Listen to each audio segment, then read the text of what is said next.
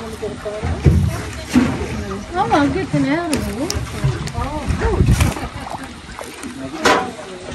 It's so much better than me leaning over and using my phone.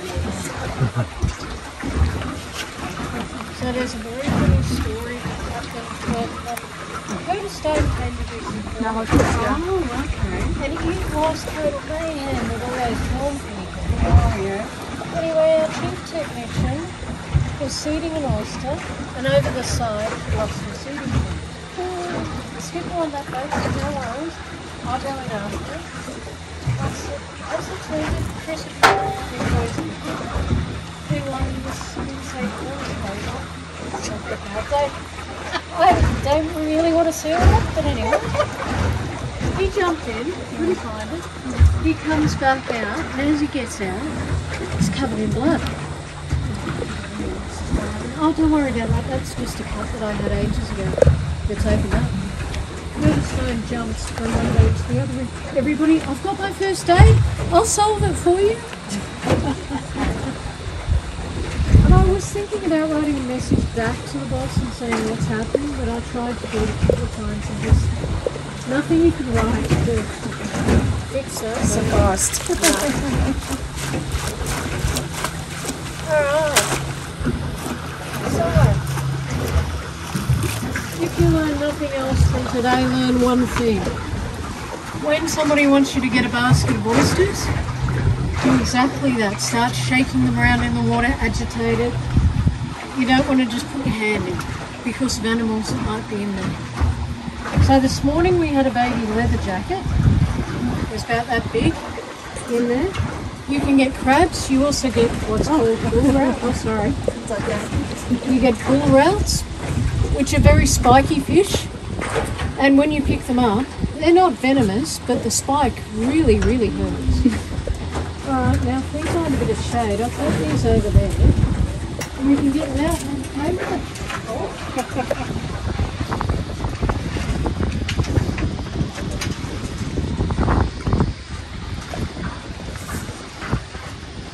So, oysters are like that, and they spawn.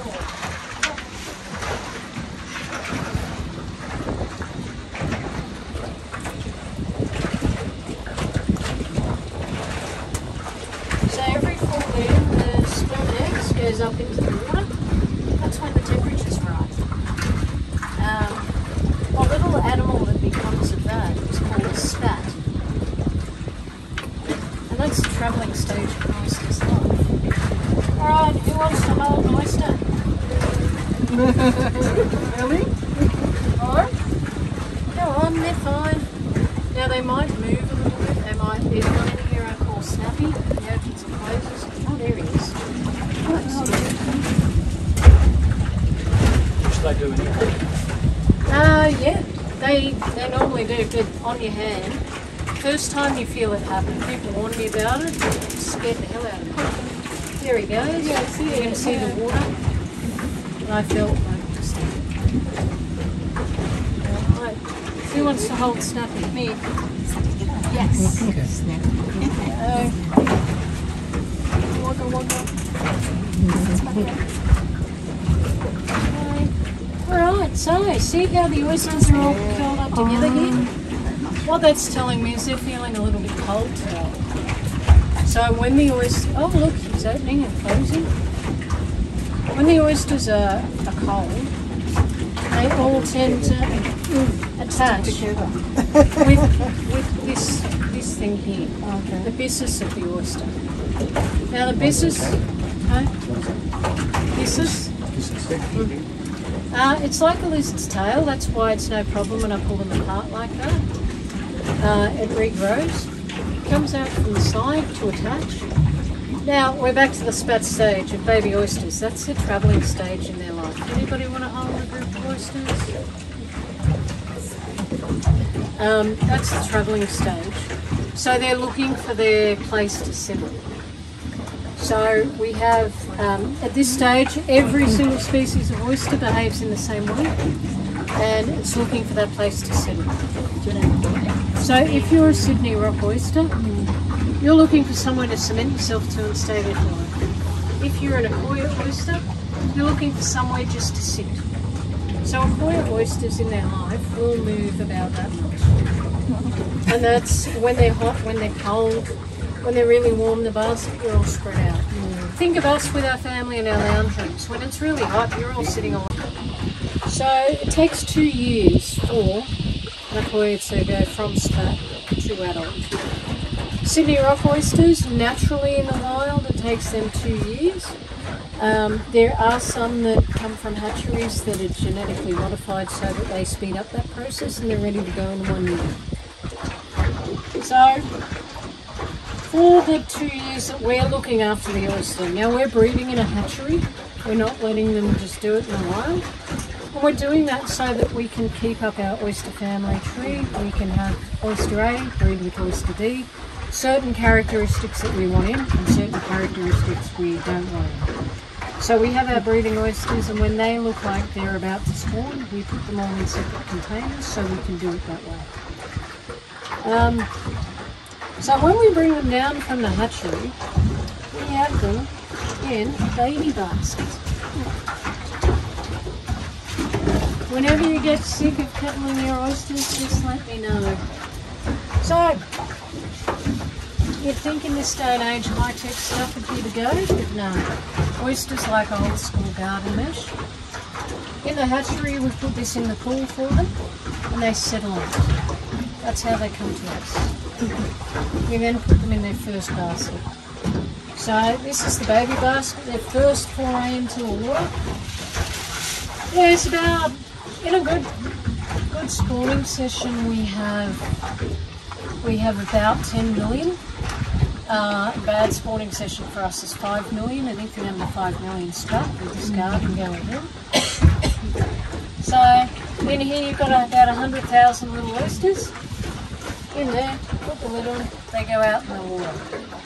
Now the ones on the outside are more prone to predators, and in this stage the predators are long-nosed fish, so think leather jackets.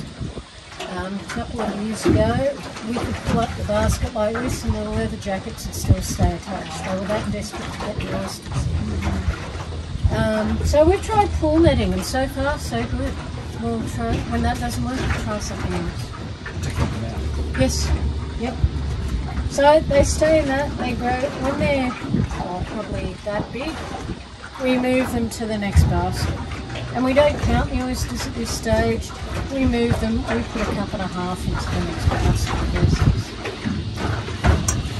And to get them off this mesh, very long, very tedious job.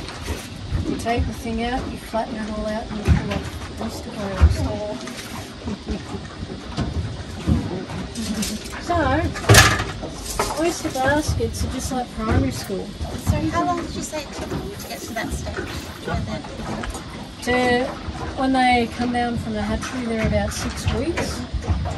They'll move from that basket at maybe the 4 month stage, 3 to 4 months. It all depends on growth. Also with oysters, you have your front runners and you have the ones that are way below average that catch up. And it's fascinating to look at. Because I do have 2 oysters, one's this big, one's that big, exactly the same breeding cohort. By the 2 year stage, this little one will have caught up. It's just the way to go. This takes a bit of time. Whereas the other one just raced ahead. So we move them from basket to basket as they get bigger and as this shell gets stronger. So that is just a matter of watching them grow. We have certain spots we put them to get the growth happening. Certain spots for summer, certain spots for winter. It all depends on the weather. Do you feed them anything? Sorry? Do you feed them? No, they eat algae. When we are breeding at the hatchery, that's the most expensive part of the whole breeding process, is keeping the algae up to them.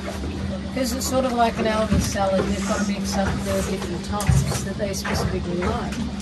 But it's the CSIRO that makes the algae. They're the only people that can make it. It's pretty expensive, it's got to be brought in, it's got to be fresh, all of that. It's fresh water. No, salt water. So this is saltwater here. Yep. But the algae has to be made fresh, like grown fresh. It can't be. I bought it 6 months ago, and it's yeah. So we go from this basket. We move on to the next one. By this stage, this is about the year stage. My oysters are probably about that big, your average size. They're able to ward off small crabs and things like that. They've got a stronger shell. From there, we move into this basket over here. Now, it was just last week we had this problem. Some oysters were put in the wrong baskets. What that meant for these oysters, come on guys, in we go. What that meant for these oysters, they're in the smaller mesh version. Predators were getting in. So we brought some oysters in, and somebody said to me, why have they got holes out of them? Is that the guys cleaning them? Or is that something else? They had big chomp marks out of them. That's because the crab had gotten in and had a bit of a go. Why had the crab gotten in? Because the mesh was too big and the crab could just walk straight in. So we had to do a rush job last week and change all these baskets to the right mesh and make sure we keep the basket closed nice and tight. Another predator, our public enemy number one is the octopus. Octopus love oysters. Your normal octopus, once they've found a basket or they've found a crab trap where all is, that you need to move that because the octopus knows where it is. Now they'll keep coming back like drive-through McDonald's. So they'll keep coming back. You've got to move it. But up on Brisbane Water in the Central Coast, our problem octopus are blue-ringed octopus. So in the heat of summer, we farm, we get about 10 of them a day when we're cleaning things. And they're sly little things. So, not content to just get in and eat our oysters, they also want to use the shell too, particularly the females. Well, there we go. You're alright, you're getting a little dry.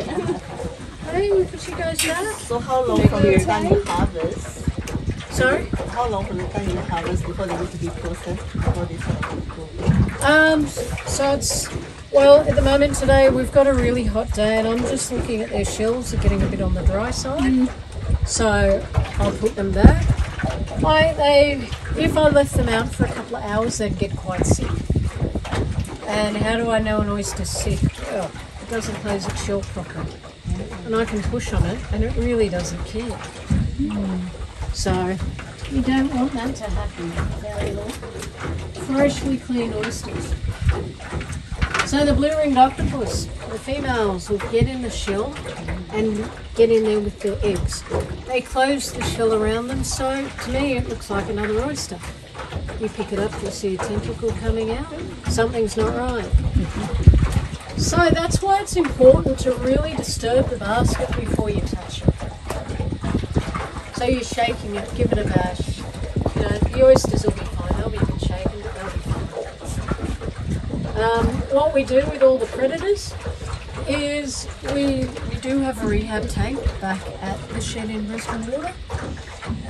If something's a bit dopey or needs a bit of help, we'll put it in that tank, let it just recuperate, and then back out it goes in the water. So we probably see the same octopus every week. So what will stop after this doing that?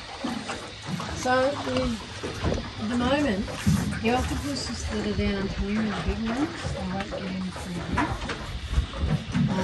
It was the bigger mesh that was the problem. So we had our run with octopus about 6 weeks ago. Yeah, 2 of the guys came back and they said, oh, we got lunch tomorrow. And I said, oh right, what crab is it this time? And they said, no, look at this. It's a big octopus. Yuck. And then Jack, one of the other guys that works with us, he found one. And then the following day he found a very big bull rout and he posted a very funny video to us about it. I was sitting in my car laughing. I mean, he could have been seriously hurt, but the way he explained it was funny. But it's part of the farm thing. And the animals don't want to hurt you. They just, that's their defense.